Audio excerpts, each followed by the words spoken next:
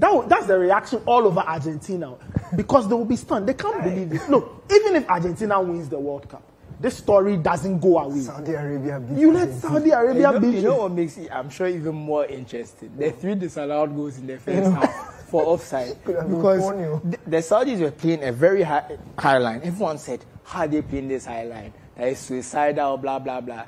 And I even saw a meme someone said, after the 3 disallowed goals, I saw someone post a meme that brilliance and madness often overlap. So you have to understand, because everyone thought that it was suicidal. You get that. Look, but those 3 disallowed goals, they were able to ride it out. You know, it came in the second half. This is what I'll say.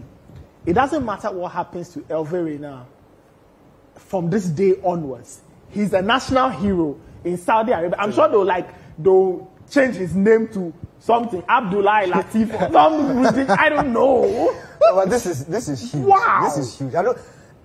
I think it just happened, so we don't really understand what has just happened. But this is Saudi Arabia. Saudi Arabia, the World Cup. Just come get beaten. Saudi Arabia have one win to their name. They got it in 1994. No, they beat Egypt. They beat Egypt. So that's 2. Yeah. That's 2. Or 3. And then now it's 3. Wow. And you know what's... Wait, did Messi play? He scored the first goal of the game. Oh, he lasted 90 minutes. I have to check. No, I think we need to check because... Oh, he lasted 90 minutes. Oh, he lasted 90 minutes. Lasted 90 minutes. And Argentina lost. Yeah. So, it was a penalty? Yeah, it was a penalty.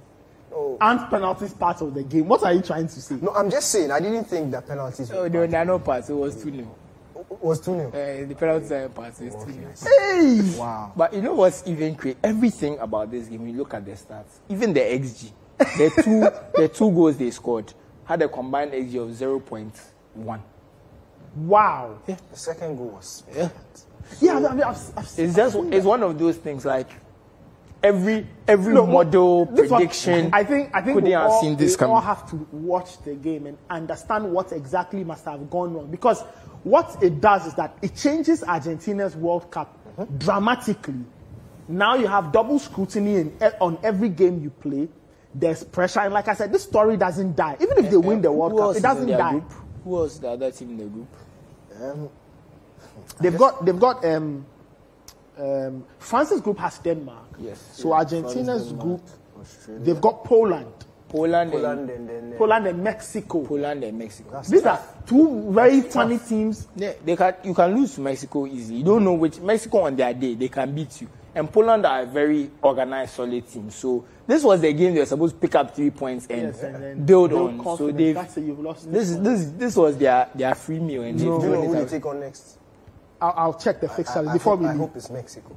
We'll see. I honestly believe Mexico will play more into their hands. Poland is a more difficult game, in my opinion. I think it will be reversed. I think that the Poles will be easier to beat, but the Argentines will struggle to play against Mexico. I disagree. Argentina just lost to Saudi Arabia. That's the Messi shocker. lasted a whole game. Yes, it's the shocker. All right, let's move on. I want to say that because Mexico will attack them, a more open team, it would favor them, because I believe part of the problem was their organization and defensive solidity, because that's Hervé Renard, that's what he's known for. And the Poles will be similar because they are fairly organized.